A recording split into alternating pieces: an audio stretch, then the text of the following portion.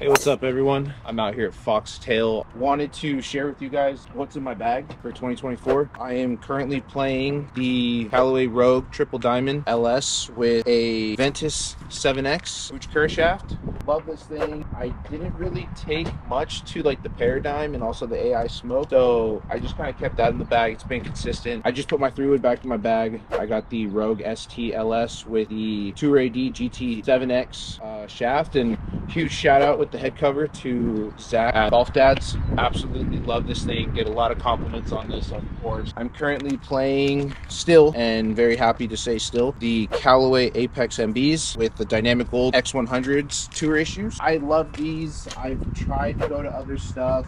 I was really close to getting the Titleist T100s I think last year, and just the consistency and the ability for me to kind of work the ball and also just look at something that's just not too clunky in my eye. Love these. Wedge wise, for my approach wedge, I have the Callaway Jaws Raw with the blacked out Dynamic Gold Tour Issue X100. Play this in a 49 degree. The wedges, this is a new addition from early or end of last year, but I got the SM9 Smokies with precision 6.5s. Got the raw faces on them, so hopefully the rust will kind of give them a little bit more spin, give me a little bit more action, but got them a little customized, as you can see here with the Fore Dads on there.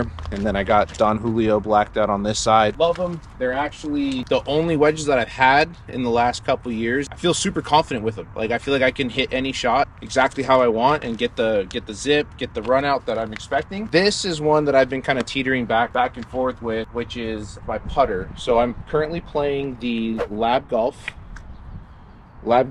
B2, center shafted. I have the Garçon. I balance between just standard grip, and then I also do a little bit of the, I don't even know what the heck it's called now, of the sweeper, I guess. I don't know how to put it, but I love this thing. I've been going back and forth between this and my Ping PLD, but this just stays a little bit more online, and this face is crazy hot. So you're seeing a lot of people now starting to play the Lab. I totally see why.